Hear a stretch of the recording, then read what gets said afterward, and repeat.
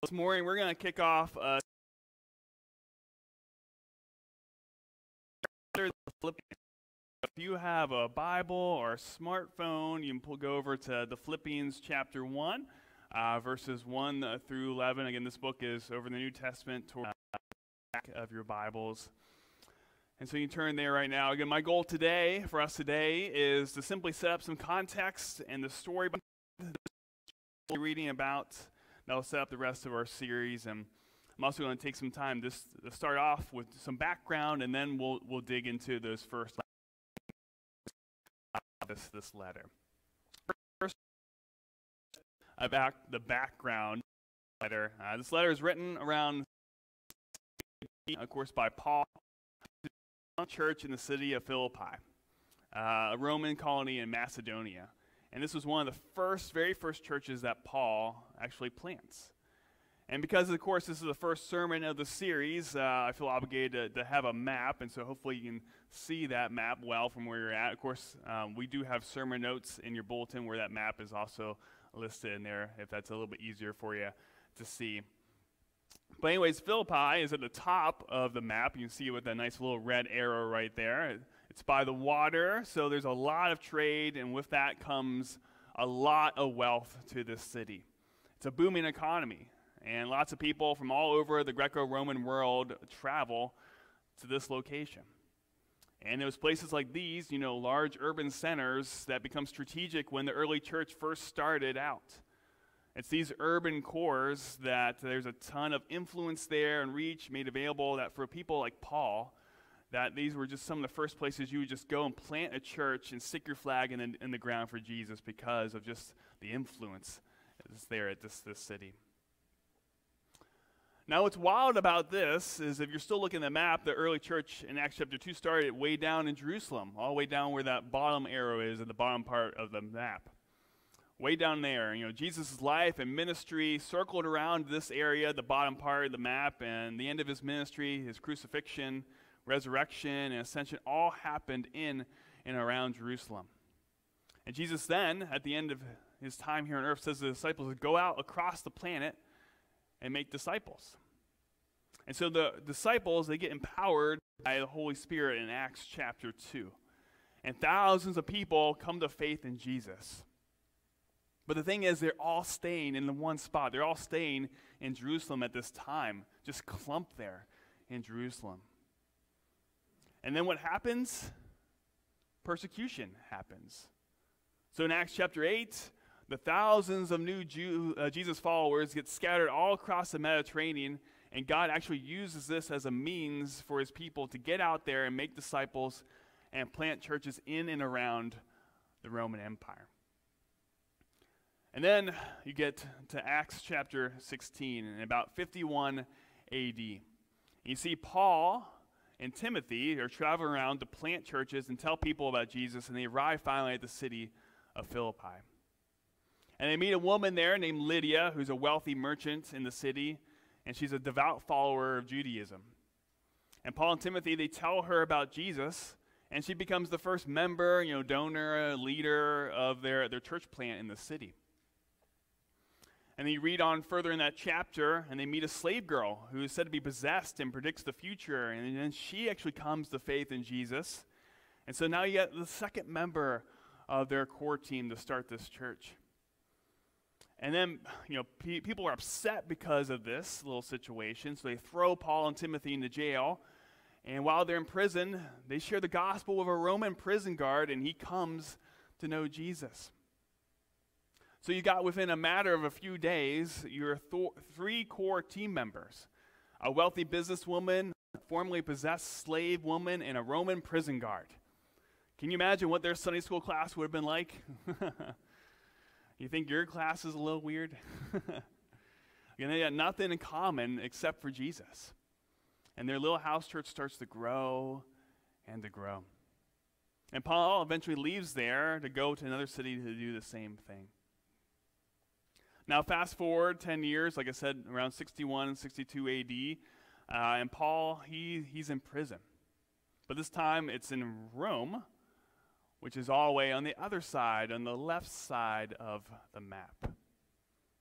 which is, for the record, I know it looks very tiny on the map, but the distance between Jerusalem, where it all began, all this Christianity stuff began, to Rome is around 1,400 miles. That's the distance between from Maine to Florida. So again, that's a lot. That's a lot right there in just a matter of a couple decades to travel for Christianity. Now, of course, Rome is the capital of the entire empire, and Paul is in trouble once again for telling people about Jesus and planting churches. This sort of thing becomes a common theme in Paul's life. He tell people about Jesus, go to jail for it, get out of jail, tell people about Jesus, repeat. That's just the theme in Paul's life. But now in this current imprisonment that Paul is experiencing here in Rome, it's more of like a house arrest. He's not in a dungeon, he's not getting tortured, and he actually can have visitors come and go, and he can communicate via letters. But in this current situation, he doesn't have any of his basic needs met at all. The only way that he can eat each day is if someone from the outside comes to him and gives him what he needs to live. So the Philippian church, they find out about this.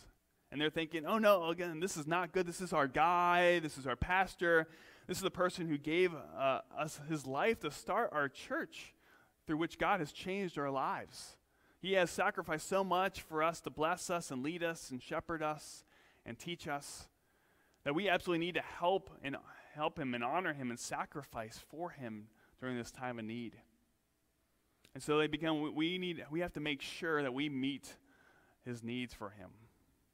So they decide to all sacrificially give money out of their bank accounts, and they all chip in to collect a bunch of money for him. And they send one of their own guys to go all the way over to Rome to make sure that Paul gets this money so he can have his basic needs met. So now with all this background in mind, we get to the letter of Philippians.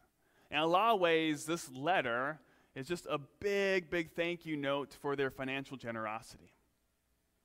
Another big reason why he writes this letter is that he wants to ease whatever anxiety and worry that these people have about him, and to say everything's okay, and just don't get sidetracked about what your calling, what your mission is. Don't stop being a church family that's on mission. Keep getting at it. And so for these 4 chapters, Paul is communicating this to his old friends in the faith, and actually this letter stands out in just a couple different ways. One, that there is no correction at all in this letter.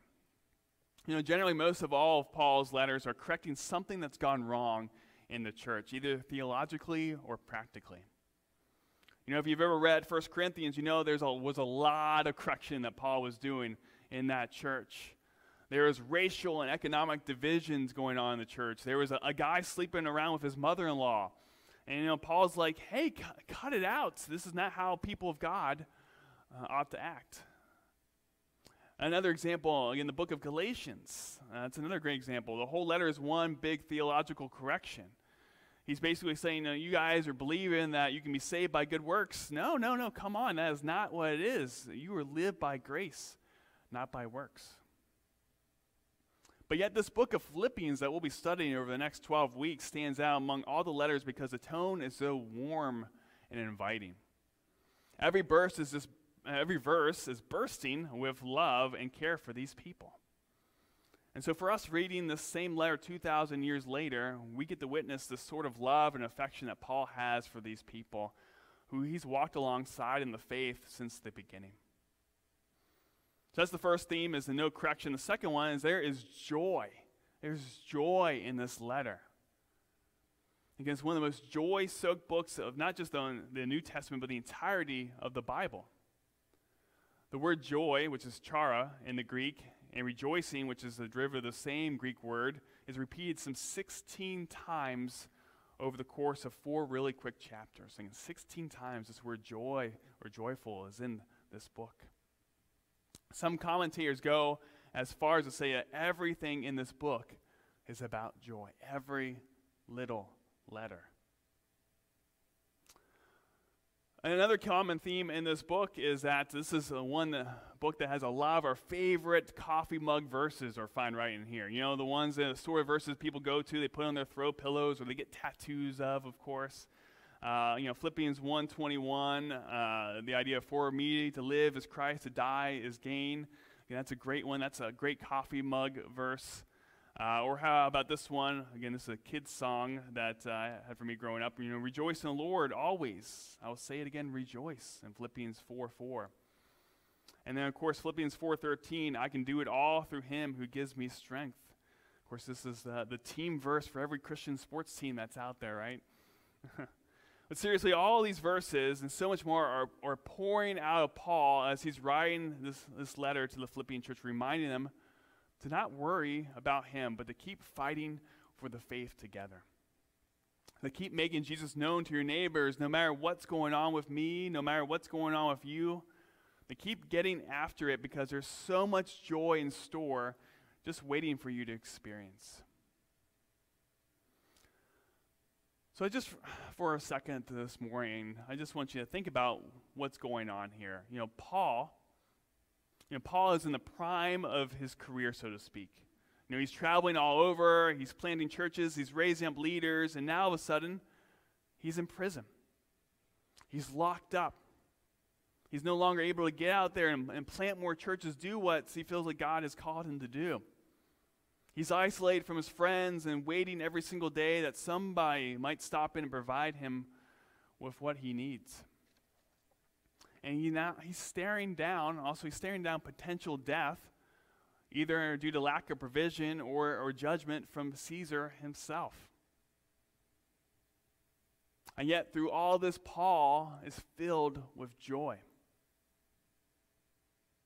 Which, for the record, I don't know about you, but for me personally, I'm of that. Encouragement or criticism.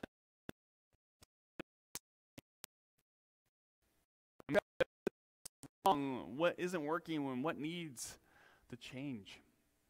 And it takes far, far less for me to get worked up and angry or complaining. Like, for example, just let my schedule get interrupted unexpectedly, much less be sent to prison, and boy, do I gripe and I complain. And so this, simply begs the question of how? How is this even remotely possible for Paul to have this joy? How can he have this posture and attitude? How on earth is Paul able to be so joyous in his life? How is it that Paul can be so filled with so much rejoicing? So that is the theme of this letter and the question that we will seek to answer in this series. And we get part of that answer in the first few verses, so we're going to read through them together. I encourage you, again, pull out your Bibles, Philippians 1, verses 1 through 11, again, if you've gotten there. And we're just going to read through it bit by bit here, starting off with just the first part with verse 1. It says, right at the beginning, Paul and Timothy, servants of Christ Jesus. Okay, I just love how Paul opens up this letter. He calls himself a servant. And other translations actually say the word slave. It's almost like he's winking at the Philippian church, saying, Jesus is ultimately the one that owns my life and is in charge of my life, not Rome, not Caesar, not the way that Caesar wants them to say the same things about him, that he's supposedly the slave or servant of Caesar. But no, he's saying, I am a servant of Christ Jesus. And that's the tone that he starts off and sets for this whole letter. And then Paul says, moving on to the rest of verse 1 through 3, he says, to all God's holy people in Christ Jesus at Philippi, together with the overseers and deacons, grace and peace to you from God our Father and the Lord Jesus Christ. I thank my God every time I remember you. Can you already see here, right off the first couple of verses, the word thanks. And Paul, he is joyful when he thinks about these people. So thankful, so joyful when he thinks about these people. And he goes on in verse 4 and says, in all my prayers for all of you, I always pray with joy. And there's that word. There's that word joy. All right, kicking off verse 4. He's got nothing but love for these people. Why? Well, we see that here in verse 5. Because of your partnership with the gospel from the first day until now. That word partnership here in this verse is the Greek word koinonia, which is the same word often used to talk about a biblically tight-knit community who is committed to and cares for one another. It's the same word used to describe the closeness that the early church had in Acts chapter 2. And he's saying he's so joyful when he thinks about them, not just for the money that they sent, but that they've been on Team Jesus with Paul ever since the first day that he and Timothy landed in Philippi 10 years before. And then he moves on to say this in the beginning part of chapter 6. If you have a paper Bible in front of you, feel free. If you have a pen, if you're one of those people to underline, I would underline these just couple words here. This is one important part of here. He says, being confident of this. In other words, he's so confident about what he's about to say in these next couple verses that you can take it to the bank. And this is a promise that he's saying over these friends of his here in the rest of this passage, which we'll read here, starting with the second part of verse 6. It says that he who began a good work in you will carry it on to completion until the day of Christ Jesus. It is right for me to feel this way about all of you, since I have you in my heart, and whether I'm in chains or defending and confirming the gospel, all of you share in God's grace with me. God can testify how I long for all of you with the affection of Christ Jesus. And then move on, verses 9 through 11. And this is my prayer, that your love may abound more and more in knowledge and depth of insight, so that you may be able to discern what is best and may be pure and blameless for the day of Christ, filled with the fruit of righteousness that comes through Jesus Christ, to the glory and praise of God.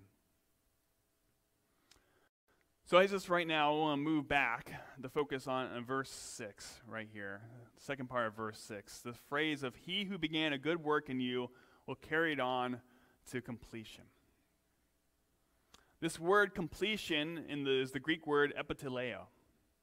And some translations actually uses the word perfection in its place.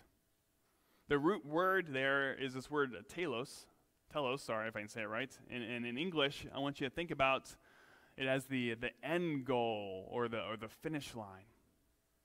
In other words, Paul is saying that because of their love for one another and for God's mission, that Paul knows in the core of his being that God is working in them and through them and will finish what he has set out to do, no matter what, to bring them into full maturity.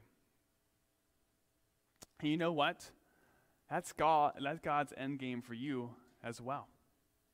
To transform you into a person who hates sin more and more, who loves Jesus more and more. To be a person who's committed to their church family, to be a person who's committed to Jesus and his people and his mission for the long haul, no matter the consequences or the circumstances. To be a person that at the very end of time will look just like Jesus. And that's what Paul wants for this church. That's what God has promised over them. That's what we want for us as a church too, that God might finish the work that he has set out to do in us. You know, have you ever started up a task or a project that you never got around to finishing? Or is that just me? You know, picking on myself for a bit, you know, I'm a dad with a toddler wandering around the house, and there are house projects I want to get to or things I just need to clean.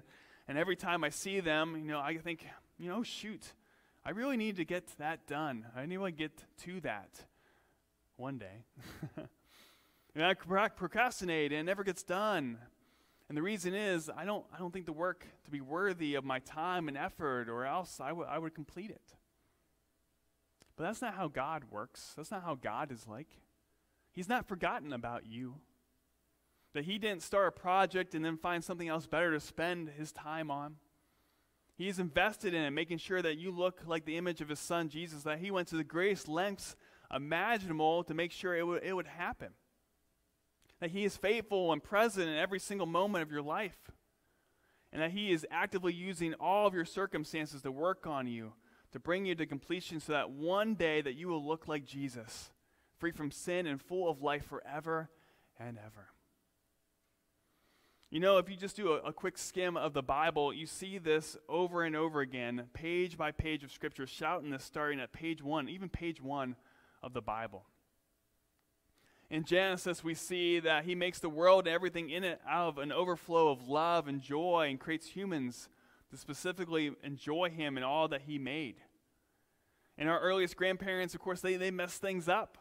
They sin and they mar God's perfect creation, which brings destruction, heartache, and every bad thing into this world. But does that cause God to stop? No, he immediately goes to work. He covers their shame and promises victory over the work of the serpent and moving on to a plan to make right everything that sin had made wrong. Another example, when God's people were enslaved in a foreign land with suffering and oppression and hopelessness at the hands of an evil and powerful ruler Pharaoh, does that cause God to quit too? Not even close. He rescues them. God walks his people through the sea. He leads them by fire at night. He feeds them bread from heaven, eventually brings them into a land to call their own. And when his people throughout their history, from wandering the desert to the judges and the kings, they forgot him, when they turned their backs on him to go their own way, when they complained and sinned and followed other gods, did God quit on them? No. He didn't throw in the towel. He didn't give up on his promise to reverse the curse of sin. Rather, in love, he rebuked them, and through the prophets to call them back to himself, and spoke his promises afresh to finish what he started in the very beginning. And then when Jesus, God in the flesh, the one promised to redeem the world, was hanging on the cross, where he could have easily have said, no, this is not worth it, and commanded the nails to leave his hands and feet, and gotten down and walked away. Did he do that, though? Did he quit then? No, he stayed for every excruciating moment until his lips cried out, "It is finished." And he walks out of the tomb as a victorious declaration that the kingdom of God is breaking in, and that the day that Paul calls here in this passage, the day of Christ, the day when every enemy, every sin, every bad thing, every result of the serpent's work will be fully and finally eradicated, that day is coming. Because you know what? Our sin cannot hold God down. Our situations cannot hold God down.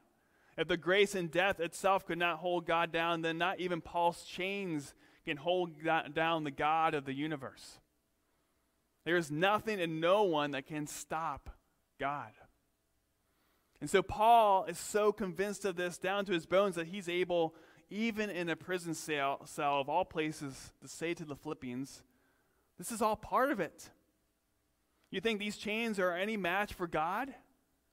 God's not forgotten about me. God's actually using me right now. Stop him from doing what he set out to do. That he will save people. That he will save you. That in the midst of your concern, church, lean on the promise that God is unstoppable. And so this sort of confident, unstoppable joy, as we're going to see in this letter, becomes infectious. More and more people are actually motivated by by Paul's vision of life, that they go out singing with joy to make Jesus known in their lives, in their homes, and in their cities. So my question for us this morning is, what if God has that same sort of joy in store for us too? Okay, what would happen if you were so convinced like Paul is here? Now you got to be in the shadow of death, that whatever life threw at you, that whether you're suffering right now, or whether you're unemployed, or whether your marriage is not where you want to be, or your relationship with your kids is not where you want to be, or life is not what you sign up for right now, that you modeled this sort of joy-filled perspective that Paul has in his prison cell. What might change in your heart if your perspective changed to be like this? What might happen in your Sunday school classes and in Shippensburg if we were so enamored by this sort of vision? To know that God is on the move in your life even right now. And know that God is even using your current circumstances as an opportunity for you to sing even louder your praise to King Jesus, who loved you and went to the greatest lengths imaginable for you. And what might change if we had the same attitude that Paul had? So as we begin this journey of joy through Philippians, let me just encourage you with this, that God is not done with you today. Again, God is not done with you today. Again, there's nothing on earth that can separate you from the promises of God, whether that be unemployment or singleness or separation or divorce or a missed opportunity or whatever. That God is for you and is working everything in your life to give you more of himself and shape you into the person in the image of Jesus that you were meant to be. So hear me. Again, God is not done in your marriage. Again, you might feel like you are, but God is not. Again, God is not done with your kids. God is not done with your struggle or the pain that you are experiencing right now in your life. Again, and most of all, that God is not done with you. So that's where we're going with this series. That we want to have this vision for our lives and for one another that's brimming over the edge with hope and joy and with what God is doing in our midst.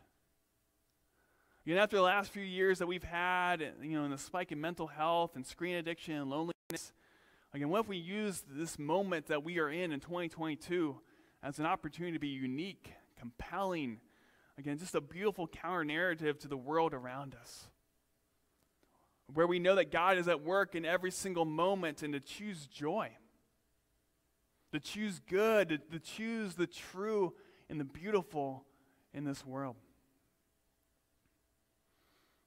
Yeah, I know for many of us, to be those kinds of people, it's not as simple as just flipping a switch. To be these kinds of people is something to cultivate in our lives. It's probably not going to come naturally or easy to us. So something we want to invite you to do over these next 3 months as we get through this series is the practice biblical gratitude together. And the practice biblical gratitude together as a church family. And maybe you never thought of gratitude as a practice, but here is what it is. Biblical gratitude is recognizing and expressing thanks for what Jesus is actively doing in us and through us.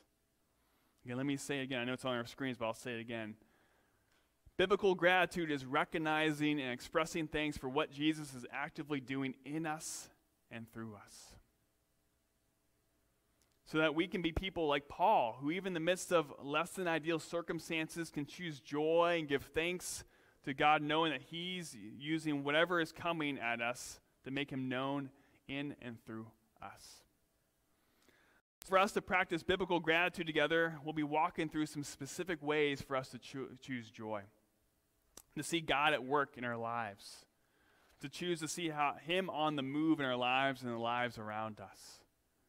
It's my hope that by doing this consistently, it might have the net effect to take root in our lives so that we may lift our eyes to Jesus and choose to fix our eyes on the joy that we have found in him. So here's what I want us to start doing this week, and I even encourage you to do this all throughout this series. The first thing is to list out each day what you are grateful to God for.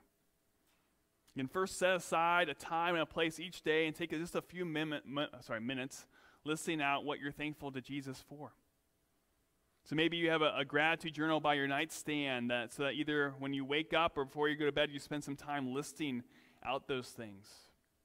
Or you can use an app on your phone to keep a list of those things on it as well. By having a record of these things, when times get difficult, you can go back to that list and see all the ways that God has provided for you and blessed you. Also learning to fight for joy means fighting to be thankful in the moments that are less ideal too. Knowing that no matter the circumstances, that God loves you and sees you and is using even the hardest moments in your life so that you can look more and more like Jesus. So even as you list out the positive things that you're thankful for, thank God for the hard moments too. Knowing that our God is good and faithful and at work in your life no matter what. So that's the first thing to do. The second thing is just to write out gratitude verses and place them throughout your home as just a visual cue to lift your eyes up and thank Jesus. So again, put it on a Post-it note or index card, and you write some of the verses I listed down on the screen or even in your notes. Or you can pick others and just place it in a prominent place in your house or your office or your car. That way when you see it, it becomes your cue in that moment to just meditate on those passages and give thanks to God throughout your day. And then finally, share it with others. Share these things with others. As followers of Jesus, we don't follow him on our own, but we share our joy with other people. So as you work through these practices, talk about what you're thankful for ongoingly with the people in your life. Tell other people on a daily basis what you're grateful for. Tell your Sunday school class, either when you meet on Sundays or even call, email, or text during the week. Tell your family and friends, your spouse, again, even email me. My email address is actually in the bulletin. I would love to see these different responses. Feel free to even email me. Feel free to email me even every single day. That doesn't bug me at all if you send me those things. Again, telling others will not only help to cultivate this joy in your life, but it will also grow within your different communities that you are a part of it. That Scripture says that when we share our joy increases. And also when we practice gratitude more and more, the Scriptures tell us that we fight anxiety, that we push back apathy, that we multiply our joy, and in the process, the Spirit uses our gratitude to look more and more like Jesus.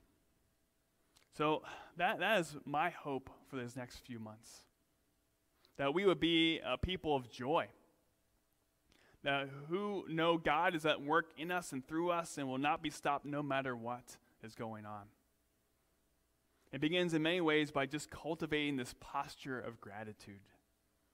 And it is our hope that if we leverage this and turn gratitude into a habit, that the fruit of it would look a lot like what we see in the Philippian church.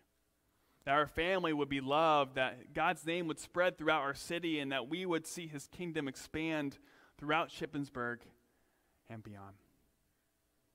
Let's pray. Father God, we just thank you so much for your blessings in our lives, and for your servant Paul. We praise you, Lord, for Paul's wisdom and for his works through the Scripture, and we ask you, Lord, to inspire us to use this book in our lives as we grow in you through the teachings of Paul. Lord, we ask you to strengthen us each day as we endure through battles. Allow us to praise and love each other through faith in you, Jesus. And shield us from evil through truth, the gospel, salvation, and prayer. Guide us to abide by your word as we spread the gospel to all, becoming examples of faith and gratitude. God, we pray that you will continue to bless us, to bless our lives, and fill us with joy. We ask you, Lord, to guide our footsteps and lead us to the way everlasting. That through faith in you, Lord, we seek salvation and a place with you in heaven. According to your word, your everlasting wisdom and strength, may your will be done in our lives and for our life. We pray this in the name of Jesus. Amen.